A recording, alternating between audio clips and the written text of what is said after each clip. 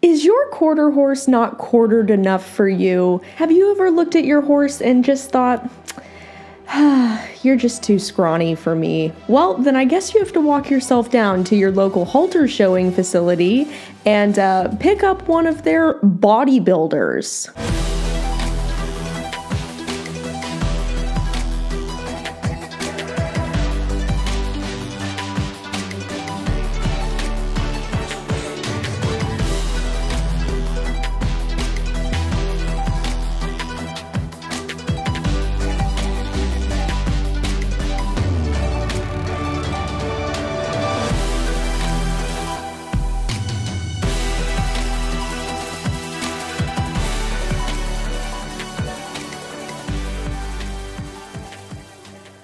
Yeah, I know, you guys, if you've never seen an equine bodybuilder, well, you definitely have now. So welcome to Raleigh's deep dive into horse bodybuilding competitions. Oh wait, no, never mind. They're just halter shows. But what the hell is this? Seriously.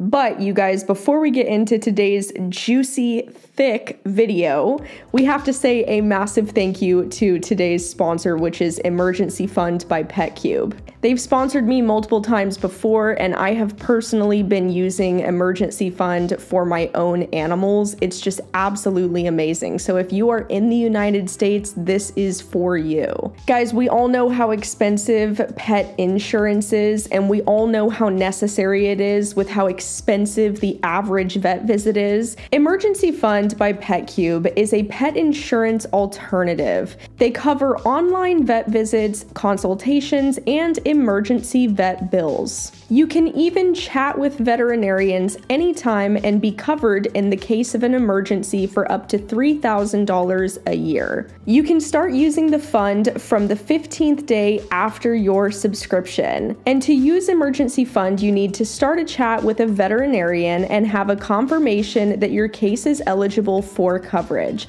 Then you can visit any vet clinic in the United States within 4 hours. After all of your treatment is done on your animals, you can contact their hotline to review the vet bill and receive payment directly to your vet clinic. While traditional pet insurances require you to submit each pet for an additional price, examine pre-existing conditions, and refuse to insure or charge more per pet, Emergency Fund by PetCube protects up to 6 pets in your household with just one plan, even with pre-existing conditions. This honestly is one of the best things I've ever seen created by a company. You guys, pet insurance is literally like $60 to $70 per animal with any other company.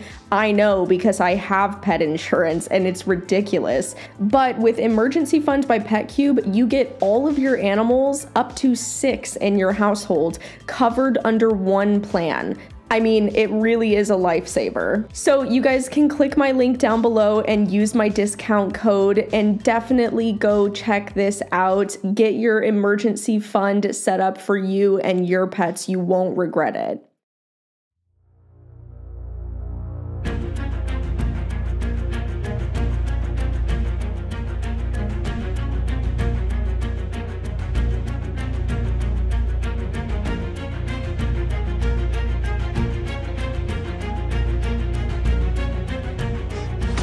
Look at this! Look! Look! Look! What the fuck is this?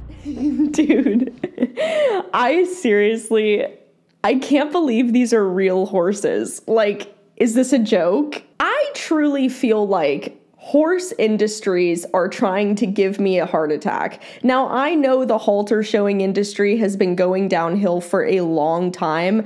Personally, I feel like it's been going downhill since the Stallion Impressive was bred. I mean, the fact that we have horses that show up to halter shows looking like Arnold Schwarzenegger if he was reincarnated as a horse and put on anabolic steroids. What is going on? I am dead inside. Like, how is that natural? Dude, look at that horse's butt. Why is his face so small? Look at how tiny his, oh my God. Look at how big those shoulders are. Oh my God, that's so not natural. Oh my God. I literally want to pull my hair out. Look at how tiny his face is compared to his body. Oh my God. Dude, that ribbon's barely fitting around his neck. It's bulging. Oh my God. Why do horses need to look like this? This is honestly hysterical. This is like a clown show. I cannot believe that people think this looks good. It really shows you how sick and twisted and warped everybody's perception of reality is these days. The fact that people think this looks good. This is the same thing as people in the Arabian world thinking that the sunken in faces of these horses looks good. Dude, oh my God. That horse's chest is like 6 feet wide, dude. Oh my God. The muscles are so big, it's literally bulging. I feel like I'm gonna see the actual muscle rip through the skin. Is anybody gonna talk about how much weight these horses are bearing on their feet? I mean, think about how much their hooves are going to deteriorate at such a quick rate. And look at this. I can't believe that they think that that looks good. Each section of the horse looks like it weighs 1,000 pounds.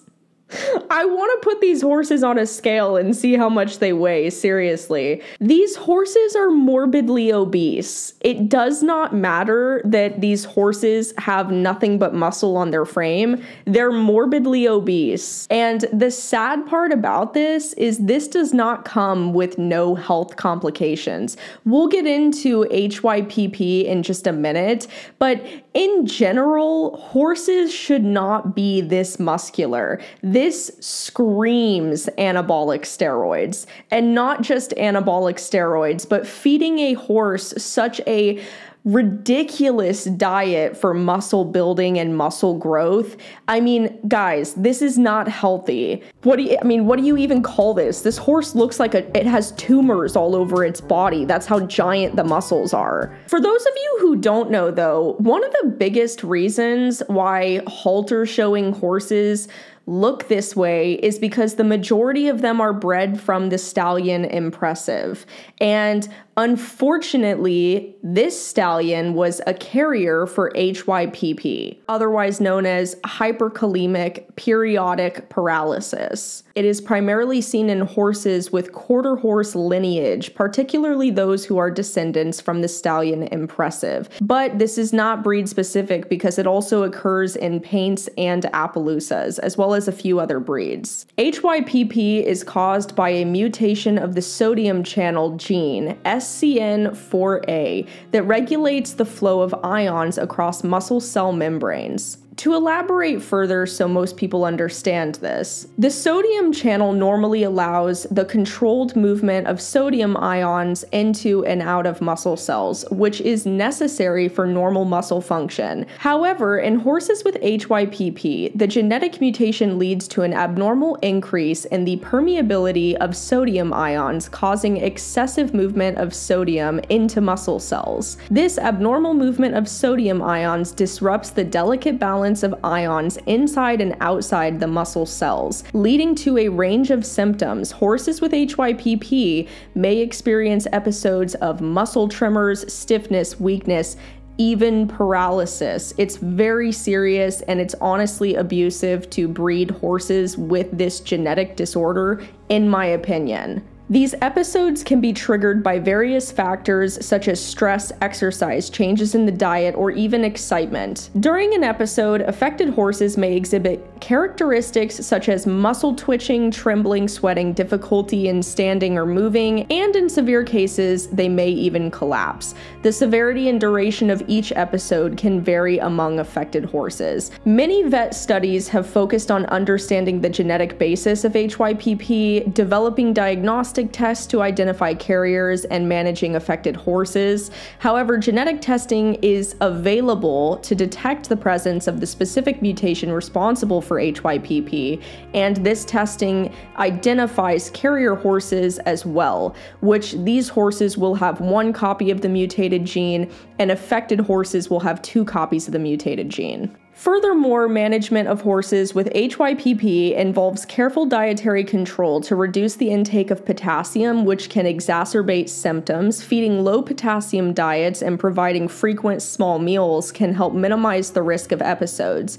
Additionally, regular exercise and stress reduction techniques can also be employed to help maintain muscle function and overall health in affected horses. It's important for people to test their horses before breeding them. This is why on this channel we talk a lot about responsible and ethical breeding. It's honestly inhumane to breed horses with this genetic disorder, and most people breeding horses with this genetic disorder are breeding these horses for show purposes because they like the way these horses look. This is the reason why we need responsible breeding practices, and we need people to not breed horses just based off how they look and how they appear. This genetic disorder is cruel. 150%, and most halter showing horses have this. A lot of people don't even test for it anymore because they don't want to stop breeding their horses simply because they like the way that this looks,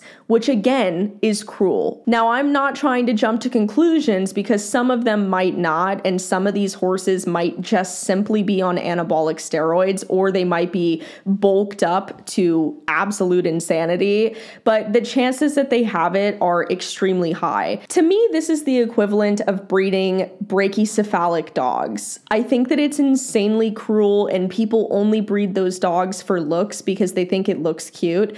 Those dogs have a myriad of health problems and they can't breathe, literally. It is insanely cruel to breed brachycephalic breeds.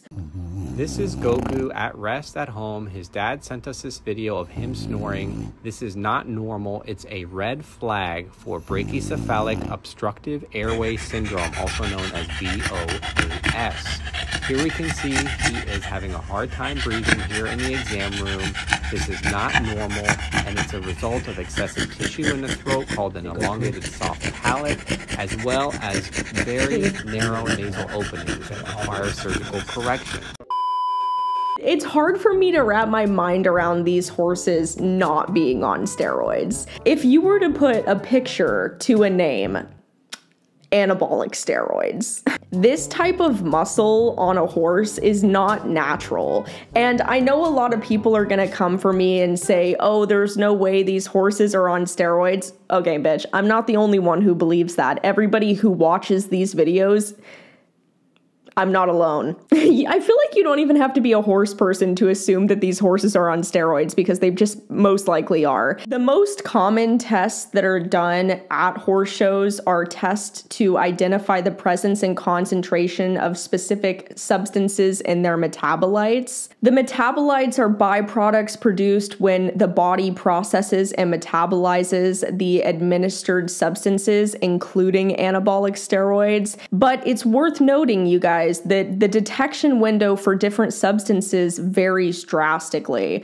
Some steroids are detectable in a horse's system for a shorter period of time, and others are detectable for a longer period of time. So the timing of the sample collection in relation to the administration of the substance impacts the likelihood of detection, meaning that there is 150% a very easy way for people to drug their horses with anabolic steroids and get rid of it before a show, so it's not detectable. I know that it sucks to say that, but that's the honest truth. You can easily get away with it when you go to horse shows. It really just depends on the vet and how thorough the testing is. But I digress, because I don't even have to go any deeper into this. It's obvious that it's wrong. Look at it.